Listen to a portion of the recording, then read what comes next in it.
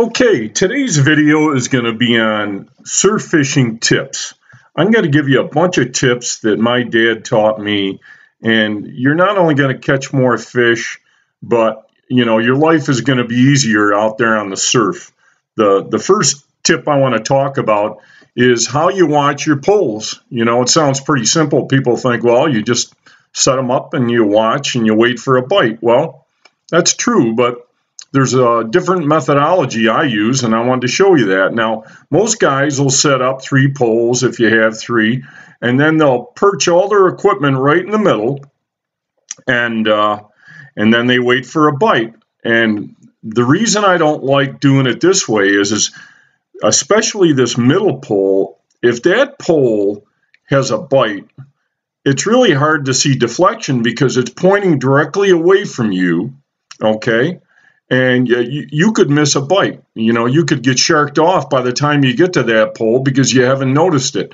The other thing I don't like is when you're sitting in the middle here, now you're playing a tennis match, watching that left and right pole. Your head's going back and forth, and I don't know. I just don't like it. Lost a lot of fish that way. And what I do is I set my poles up, and then I walk my chair way down to the end of this far right pole, and I make sure that my back is facing the sun. Okay, and now I'm going to be looking down all the way down on my poles. Not only is it going to be safer for my skin because I'm not getting sunburned, but I am not going to miss a bite. I'm telling you, you can concentrate and line your chair up so you can easily see all 3, and you are going to catch more fish. Now, yeah, there is a disadvantage. Let's say you're setting up your poles 15 to 17 paces. I do 17 paces, so, do the math. 17 times 3 feet, 50 feet apart or whatever, just so I don't cross lines.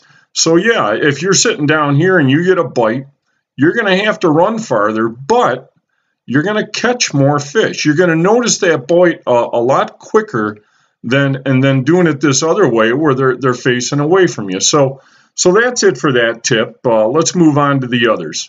The next thing I want to tell you about is having a bucket on hand. A lot of guys don't carry a bucket, and it doesn't have to be a fancy bucket like this. I do recommend, though, getting some heavy rope.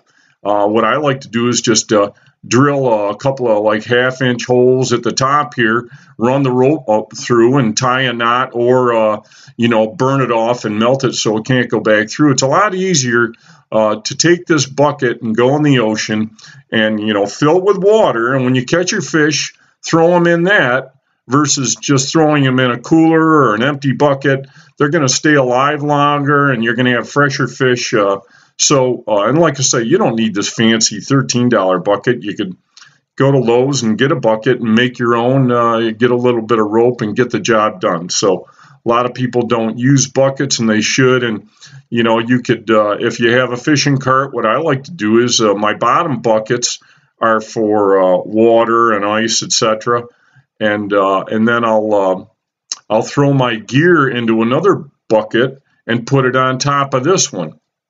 Now, another trick I like to use is I'll drill a couple holes and put a couple small bolts through here. So when I actually the bolt would be over here, and when I drop my bucket with the gear in it on top of this bucket, let's say this is the bucket I use for water, it won't go all the way in and it won't become lodged. So that's a little trick I use with bolts. You could use whatever you want, but just drill a couple holes, have a bolt on each side, and the bucket is an important part of your fishing. Next thing I want to tell you about is getting a decent pair of pliers. You're going to use them all the time. Let's say you catch a catfish. You don't want to touch it, so get that hook out, grab that top spike with those pliers. And I've lost too many pliers until I decided to get smart and get one with the holster that goes on your belt and it has the lanyard. Now, you can pay a lot less than this. I'm just showing you an example of, make sure it's got the holster and make sure it's got the lanyard. And that's an important part of fishing, having that.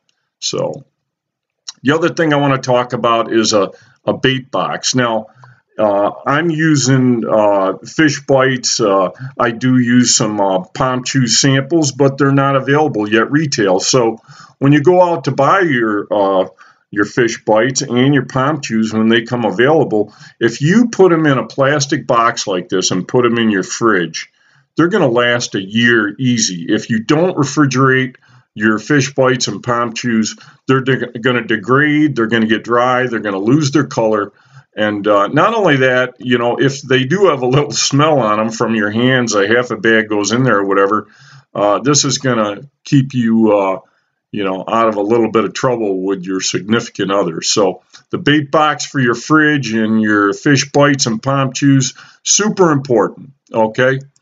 Speaking of bait, now my dad always used these cloth aprons that you use as a nail pouch, and they work excellent. You know, you put this on, and what you do is make sure, you know, use one side for, let's say, your fish bites and palm chews, and use the other side for fresh bait.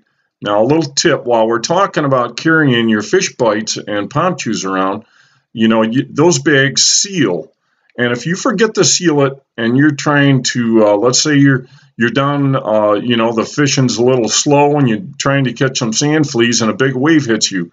If you forget to seal those bags, you're going to get them wet and you're going to waste $6 or whatever you paid for that bait. The other thing I want to tell you about too is when let's say you're using cooked fleas on the other side. The tip I want to give you on that is let's say you have a large baggie full of cooked fleas. Well, don't put the whole thing in your pouch. Only grab about 12 or 16 cooked fleas, put them on one side, and throw a couple chunks of ice in there. That way, you know, the rest of the fleas aren't getting warm and mushy, you know, and that ice will keep those other ones cool. And yeah, your leg's going to get a little wet, but don't worry about it. That's the tip I like using for keeping those fleas fresh on the other side there. And another tip I want to tell you too is if you're wearing one of these and you've got, let's say, cooked fleas on one side, make sure that you twist this pouch so it's a little bit to the side of your body, because if you take your surf rod and mash it up between your legs when you're catching a fish and it starts crushing these cooked fleas, you're going to ruin them. So that's enough on this pouch, but they work great and they're cheap enough. And I do recommend going to Lowe's. They treat veterans a little better than Home Depot. Anyways, next tip.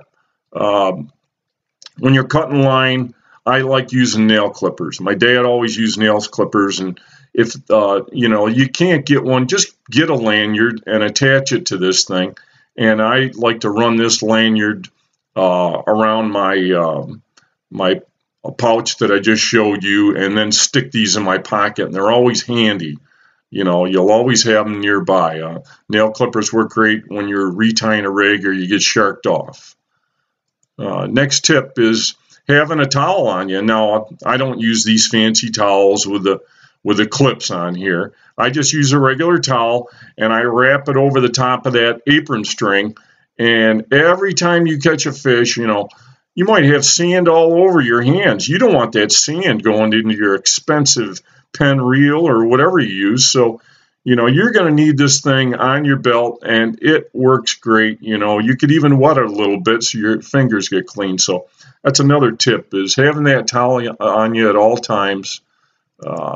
Next tip, well, that was searching for my buckets. Disregard that. The other tip I want to tell you about is, you know, I wish I had a nickel for every time I see people that use sand spikes that are all, you know, PVC all the way down, and then they're pounding it in with a rubber hammer. And there's just no need for that. You know, go watch my video on making your own sand spikes, and you're going to find out, and I demonstrate it in the video, you just wiggle these things into the sand and you're done. No pounding anything. Yep, they're going to cost you more. Most of my tips help you save money. These will cost you more, but if you follow the directions, you'll have them for life, and you'll never need a rubber mallet again. You know, and that's about it. Those are some of the biggest tips for surf fishing.